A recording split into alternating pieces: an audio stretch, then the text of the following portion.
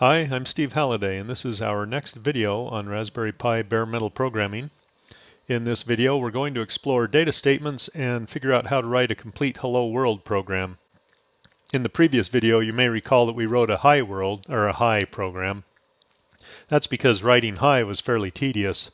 But we're going to introduce data statements in this video, which will make it a little bit easier to write lengthier strings. Our previous code example looks something like this. There was an initialization section, which I haven't bothered to copy in here, but the initialization section would basically be the same as in the previous video. And we notice here that what we're doing is we're loading in an ASCII H character here into register 2, and then we write that character out. Here we write an I character with these two lines, and then finally we write a space character, and we sit in this loop writing Hi over and over and over again. Now, one of the things you may not have noticed in the programs that I've shown you so far is that all the data in these programs is embedded in the instructions. In other words, this 48, which is really data, is actually part of the instruction code, and we haven't actually split out the data from the program. In this video, we're going to do exactly that. Here's the pseudocode for the program that we're going to write in this segment that prints out hello over and over again. I haven't given you the actual code because that would take away some of the challenge, and as one of my students once said, that's not the cowboy way. But this is basically how it works. What we'll do is we'll set aside some data to contain the string HELLO, and we'll use a register to point at the address in memory that holds that data. And so this first pseudocode instruction basically says to load that register with the address of the data. Then, in this next line here, we go out and we get the character that the data register is pointing at. If that character is a 0, we're going to branch out of the loop. What this means is I've used the C or C++ convention of terminating my characters with a null byte so that I can tell where the end of the string is. And so when I hit this byte, I want to branch out of the loop down here. If it's not a null byte, then I go ahead and output the character. I increment the pointer in the address to point at the next character, and then I branch back to this inner loop. And so this inner loop is printing out characters until finally I hit the null character. Then I come down here, I delay for a while, and then I branch back up to the main loop and start over printing out hello again. Now the one mystery in this pseudocode is this delay right here. I found that I need to put this delay in here to make the program work. I can't tell you why. I don't understand what the problem is here, but I know if I don't put this delay in, the bits in my byte get shifted over. They get shifted over by the number of leading zeros in the first byte that gets sent out. So for example, in the character H or hello, it's a 48 hex, which means that the two high order bits are set to 0, and as the program runs, my bytes get shifted over by 2 bits. I can't explain why this is. When I used a character that had only 1 0 for its high order bit, the bytes got shifted by 1. If I used a character with a leading 1 in the high order bit, the rest of the bytes didn't get shifted at all. So I don't quite understand what's going on here. If somebody can point out what my problem is and help me figure out how to solve this, I suspect it's something in the way that I'm initializing the UART. I did the initialization exactly the same way as I did in the previous video. So I'd like to remove this delay, but I can't figure out how to do so. So if anybody can tell me how to fix that, I'd be more than happy to take your advice on that. One other aspect of the programs that we've written up till now is that all addresses that we've used have been relative to wherever our current program counter is. So for example, when we would branch to a loop, we would branch relative to this location. And when we would call a method such as delay or write.ch, the branch would be relative to the current program counter. But that's not going to work really well for us going forward all the time, so we need to come up with another way to be able to address this. So before we can explain this new approach, I need to explain one more thing. You'll remember that when we looked at the boot sequence for the Raspberry Pi, I told you that the kernel.img file gets loaded at location 8000 hex. What we'd really like to do is be able to control all of the memory image. And so we'd like to load the kernel.img file at location 0 and go forward from there. The way that we cause the GPU to load the kernel.img file at location 0 is to add this one line into our config.txt file that is on our SD card for the Raspberry Pi. So this kernel.old, evidently the GPU sees this in the config.txt file and loads our kernel at location 0 in memory. Evidently the old kernels were loaded at location 0. Now they load them at location 8000. There's a few reasons for that. One reason is that location 0 is where the interrupt vectors reside, and we'll talk more about the interrupt vectors in the next video. I'll just touch about that briefly now. Additionally, the GPU, when it boots the Raspberry Pi, it puts some information, I think it's at address 100 hex in memory. It puts some information about the Raspberry Pi. This information is called A tags, and it contains things like how much memory the Raspberry Pi is configured to use and some other things like that. And I won't get into the A tags, but you can look those up online and find out about the format for those. And then additionally, you may want to have some room for your stack and so forth.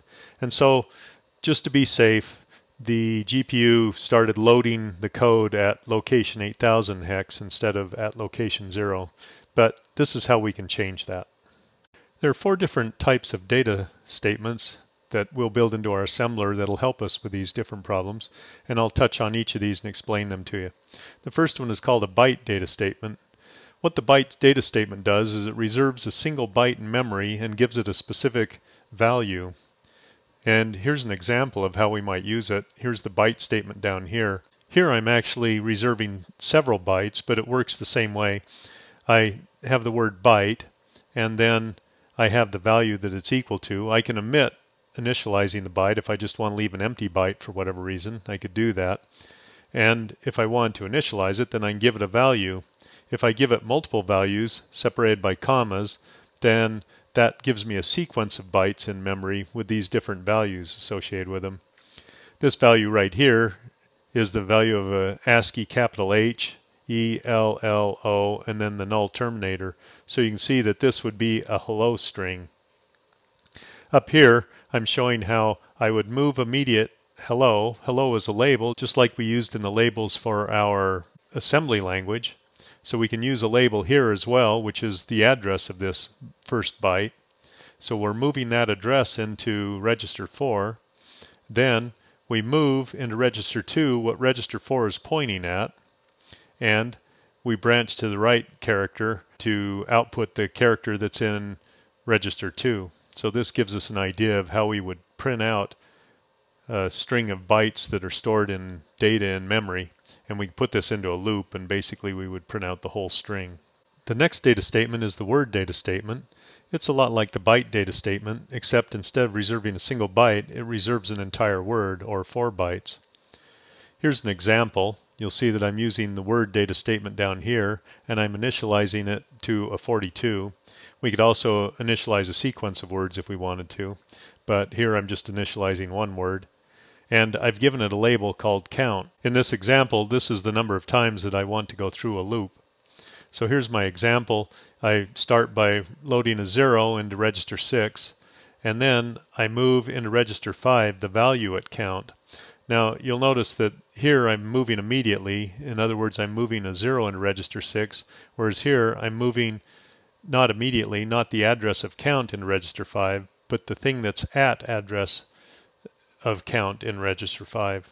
It's a little bit hard to keep these move and move immediate separate, and I think I probably made some mistakes on the previous video, but you get the general idea here, and you can work through it. Here I'm comparing register 5 and register 6. In other words, my counter, which is in register 6, with the value of 42, which is in register 5. And if those are equal, then I branch to loop out. Otherwise, I add 1 to register 6, and I would branch back up to loop here. I didn't show that, I should have, but I would branch back up to loop, and so I would go through this 42 times, and then eventually I would break out and go to loop out here. The third data statement is the block data statement. This allows us to reserve a bunch of bytes. We can't initialize these bytes with any value, but it allows us to reserve many bytes. So here's the example. Let's say I wanted to reserve 1K for my stack. So I'd say block 1024, which is 1K. I could use either decimal or hex for any of these numbers in here like I could anywhere else. They're just numbers in our assembler. And then up here I could move into register 13, which remember is the stack pointer we talked about in one of the previous videos. I can move stack, which is the address of this 1024, this 1K of bytes. So I can move that in register 13. So this would be the way that I would initialize a stack. The final data statement is the address data statement. It's a little different from the other three that we've looked at. The purpose of the address data statement is to tell us where our assembler should start putting code and data that it assembles. So you can look at this example here. I've used the address data statement here. I've said address equals 1000 hex. What this line does is it tells the assembler, start putting whatever you find at location 1000 hex here in memory. So I would, in this example, be allocating 1K of bytes right here for my stack. Now, later on down in my assembly code, I might have another address statement that says start working at address 8000 hex, which would mean that this start section here would actually be down here now. And I could put code down here at location 8000 hex if I wanted. And then if I needed to jump back up for whatever reason, say I wanted to set my interrupt vector, I could put an address 0 in here. This allows me to control where things get put in memory. So what my assembler is really going to do is it's going to create a big array of bytes, which represents the image of memory on the Raspberry Pi. And then if I use the trick that I showed earlier of setting kernel_old to 1, this image gets loaded starting at address 0, and I can start to play with all the values in memory here. One of the concerns that some of my students have raised about these address data statements is that a programmer can shoot himself in the foot pretty easily by perhaps writing over code that he's already programmed or whatever. That's kind of the assembly way. It's a rough and tumble world in assembly land, and if a guy doesn't understand how to manage his memory and ends up writing over something he shouldn't, then that's just kind of part of life in the assembly world. So I don't think that we ought to put any special guardrails on our assemblers to prevent people from doing things that we think might not be wise, because people may actually have a reason for doing whatever it is they're trying to do. And so we should give them full control over the hardware at this point. So that brings us to the end of our data statements video. This should arm you with enough information to be able to create a full kernel image starting at location 0 using data statements to hold your data such as hello or hello world strings and then be able to print them out easily. I hope you enjoyed this video and that you're making progress on your assemblers, and we look forward to working in the next video on some interrupts.